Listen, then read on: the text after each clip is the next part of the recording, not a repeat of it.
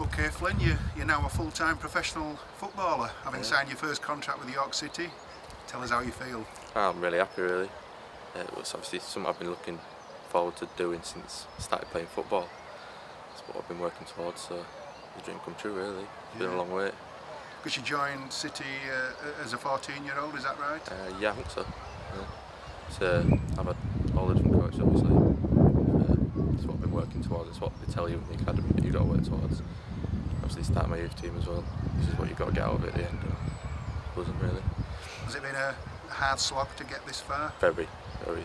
Obviously, my first year didn't go as planned, but second year it's sort of opened up for me, really. And it's been hard work, but I think I've put in what I've needed to. What happened in the first year that didn't go to plan? First year, it started off really well, actually. We had a pre-season trip to Portugal, and I was probably playing the best football I'd played in a long time. And then about halfway through the season, I lost my place to Ryan Edmondson, who he wasn't even a scholar then. He was an under-16. He was still a schoolboy. And then I fell behind Gary McGill as well in the pecking order, and that means it was really hard for me. But starting my second year, things started looking up a little bit. Yeah, it all turned out alright in the end. Yeah, obviously Ryan and Gabby both moved on to Championship clubs last season. That opened the door for you in some respect. Yeah, definitely. I think if that hadn't happened, then I don't know if I'd have ended up making my debut. I might even be studying now, but these things happen in football, I suppose.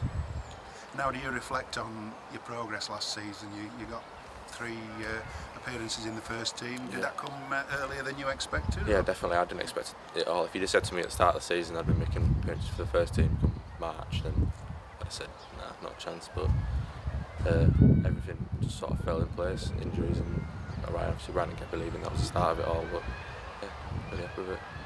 So, come the end of the season, how confident were you that you were going to get offered a deal? Everyone had spoke about it obviously in the changing room before games and things. I was confident. I think making an appearance in the first team had put me in good stead. I thought, but you don't know. But I'm really happy. I'm really happy with it. So was it an easy decision for you to accept? Yeah, pretty much. Yeah. I had other options and I had to consider them. That's what it's taken me quite a while to accept the offer. But when you got an offer to go professional, you can't really turn it down, can you? Your dad Michael was a professional footballer with Scarborough. Yeah. He must be a very proud man today. He is he texted me on the day I accepted it and said it's a really proud day for me. It's not something that comes around often, is it? But yeah, it's good to follow in his footsteps as well. What's it like being the son of an ex-professional? Do you get extra pressure from him because he wants you to follow his footsteps? A little bit, yeah, because he knows what the game's like. He's a good influence on me because he knows. He's obviously been in my position before. He knows what the best is, like on the footballing side. So there's no one better to have around me, really.